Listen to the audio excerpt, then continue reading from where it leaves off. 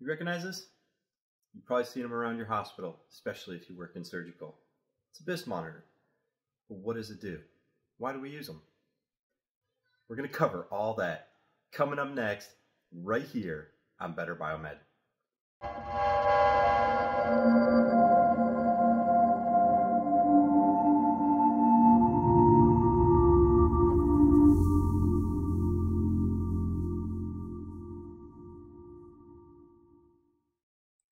Hello everyone, welcome back to Better Biomed.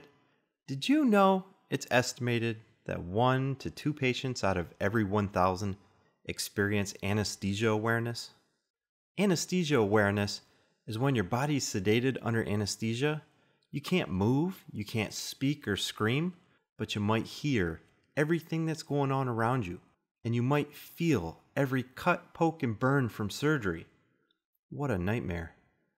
There's a solution called BIS brain function monitoring, or bispectral index monitoring.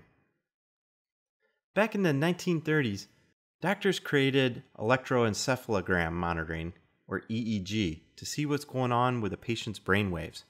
They tried deciphering those waves for years without much luck, but they always knew somehow those waves could help them figure out what goes on in a patient's brain while they're under anesthesia. In the 1990s, the brain waves were simplified down to a simple numerical scale from 0 to 100. 100 being fully awake and, well, 0 having no brain function at all. The zone of 40 to 60 is most common for normal surgical procedures. Over time, BIS has become a standard in operating rooms because it shows that a patient is properly sedated without over-sedation or under-sedation. Due to the variety of patient health conditions and physiologies, anesthesiologists can customize anesthesia delivery to the specific patient. Custom dosing not only saves time and reduces risk, but it also saves money for several reasons. BIS technology has come a long way over the years. The early monitors were monochrome displays with simplified numerical readouts.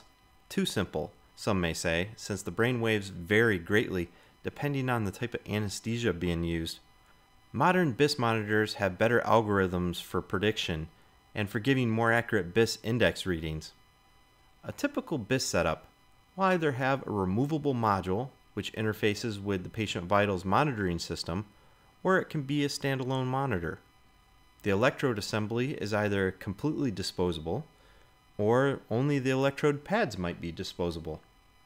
The EEG signals are collected and processed in the LOC module, and then they're sent on to the monitor.